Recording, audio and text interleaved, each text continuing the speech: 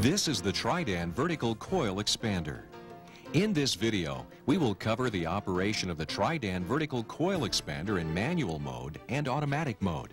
We will also provide instructions on a complete tooling change, setup, and maintenance. First, we'll look at the operator console. All operating functions can be performed from this panel. To operate the expander, first, press the motor start button. This starts the hydraulic power unit and supplies power to the control circuits. Next, check the manual auto switch. In manual mode, you must depress and hold both run buttons for the ram to move down. The run buttons are configured for anti-tie-down. Therefore, you must push both buttons simultaneously. If you release either run button while in manual mode, the ram will stop. While in automatic mode, press both buttons and hold them until the auto cycle circuit is engaged. This happens when the auto cycle actuator engages the auto cycle limit switch. At this point, the expander is in automatic mode. The ram cylinder also goes into regenerative mode. This will cause the ram speed to increase. The ram continues down until the ram engages the ram down limit switch. The ram will then reverse directions and move upward. The ram will continue upward until the ram up actuator disengages the ram up limit switch. If a power lift gate is used, it will lower at this point. Next, we'll do a complete tooling change. When performing a complete tooling change, relieve air pressure from the machine.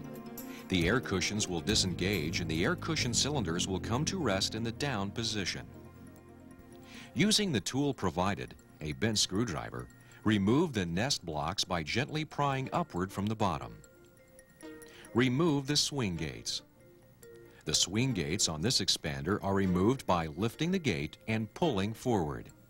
This expander has 4 gates. Your particular expander may differ slightly. Repeat this for all of the swing gates. Remove the strippers. Using the bent screwdriver provided in the toolkit, insert the screwdriver against the flat spot on the stripper. Pry up on the stripper plate, but be careful not to pry against any of the holes in the stripper plate. Next, remove the 2 bolts and alignment pin from the nest block retainer plate. Rotate the plate away from the machine. The plate is designed so that the rods can be removed from floor level. It is not recommended that the operator climbs onto the machine to access the rods. Lower the ram until the rods are accessible from floor level.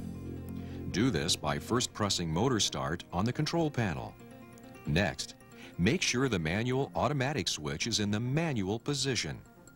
Press both run buttons simultaneously. Hold the buttons until the rods are in the proper position. Press motor stop on the control panel. Removing the rods. Grasp a rod and twist it 180 degrees, then pull straight down. Guide the rod straight down into the cavity below the nest plate retainer. When removing rods, do not let the tips hit the machine or the floor, since damage to the rods may occur. If more space is needed, you may remove rods in small groups. Once a group of rods are pulled down, you can raise the ram and remove the rods from the expander. Do this by first pressing the motor start button. Again, make sure it is in the manual mode. Press the ram up button until the ends of the rods are exposed. Remove the loose rods. Lower the ram and repeat the process until all rods have been removed from the machine. Removing the final pushers. Using special radius clamp head pliers supplied by Tridan, grasp the final pusher. Rotate it 180 degrees and pull straight down. It is important to note that on some expanders, the final and the final pushers are one piece. However, on this machine, we have a 2-piece final consisting of the final pusher and the final tooling, which slides onto the expander rod. Removing the stripper plate. Remove all but the 2 center bolts. Support the plate with a forklift or other lifting device. Remove the 2 center bolts. Lower the lifting device and remove the stripper plate from the machine.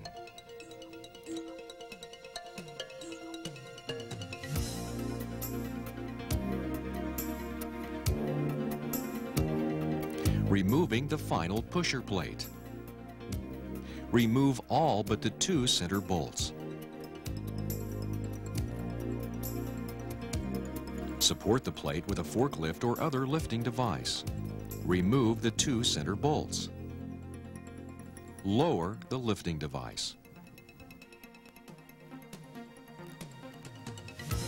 Removing the rod guide plates.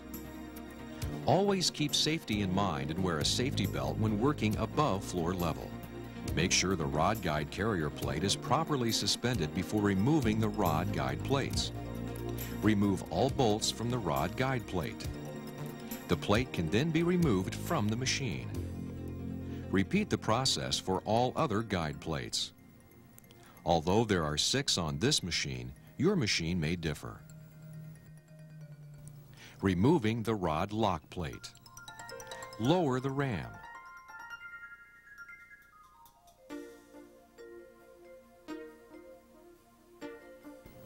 Do this by first pressing the motor start button on the console.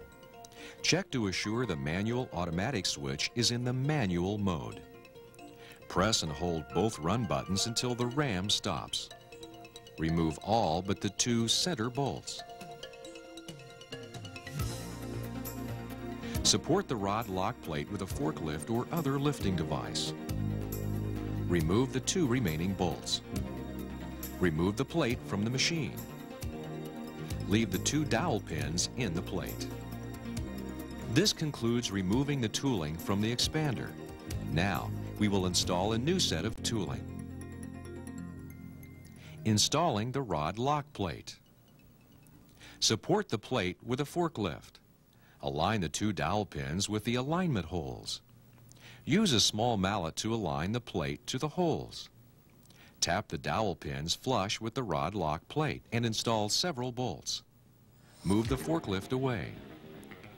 Continue installing the remaining bolts. Installing the rod guide plates. Align the plate on the dowel pins. Install the bolts. Only one is shown here. Again, the number of rod guide plates will vary depending on your expander.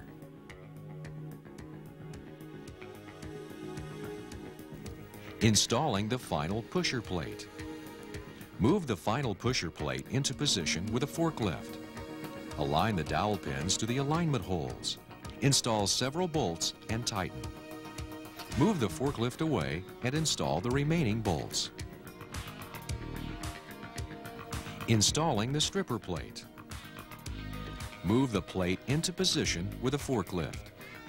Align the dowel pins with the alignment holes and install several bolts. Move the forklift away and install the remaining bolts.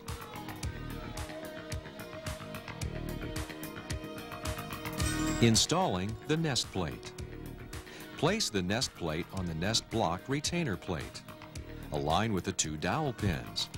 Install the bolts and tighten.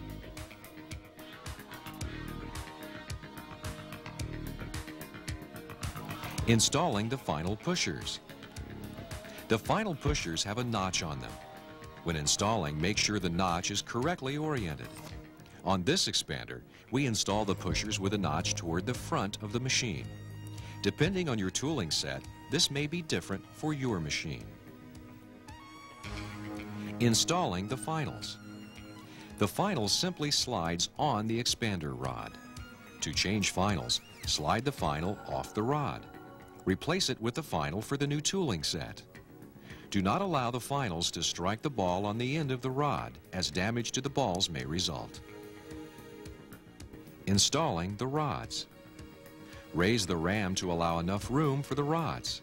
Swing the nest plate away from the machine. Install the rods. Slide them through the final pushers and up to the rod lock plate. The rods also have a notch on the end of the rod. Generally, the notch will face the front of the plate, although your expander may vary slightly. Continue installing rods until you have completed your pattern. The number and position of the rods you install will depend on the whole pattern of the coil you plan to expand. Installing the strippers. Place the strippers into the stripper retainer hole. Pushing them in by hand is sufficient. Reposition the nest plate. Install the pin and the 3 bolts. Place the nest blocks into the holes in the nest plate. The number and pattern of these will be determined by the coil you will be expanding. Adjusting for a smaller coil. Before beginning, it may be necessary to remove 1 or more of the swing gates to allow proper clearance of the workhead. Failure to do so could cause damage to the swing gates. There are 4 corner bolts on each stop block. Loosen and then tighten with a little pressure for each of the 8 bolts. It is necessary to snug each bolt after loosening to prevent the head from falling during setup. Be sure not to loosen the 2 center bolts on either stop block. They are spring-loaded and are not to be loosened.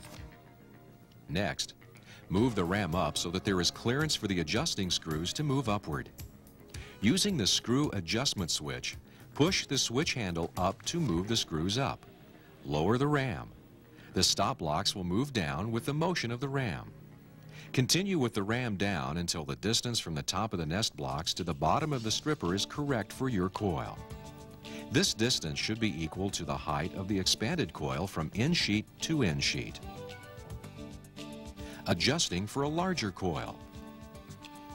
Loosen the 4 corner bolts on each stop block. Again, do not loosen the center bolts. Pull the pivot pin from both latches. These pins keep the latches from disengaging when the ram moves up. Therefore, moving the ram up with the pins removed will pull the stop blocks with the workhead. Raise the ram up so that the workhead is above the finished coil length. Lower the ram with the ram down button until the distance from the top of the nest block to the bottom of the stripper is equal to the distance of the expanded coil from end sheet to end sheet. Tighten the stop blocks and reinstall the pins. Loosen the air cushion clamp. With the workhead resting on the stop block, lower the screws until they are approximately 1 inch above the air cushion clamp. Lower the ram until it bottoms out. Raise the screws until they touch the top of the ram and the drive clutch slips.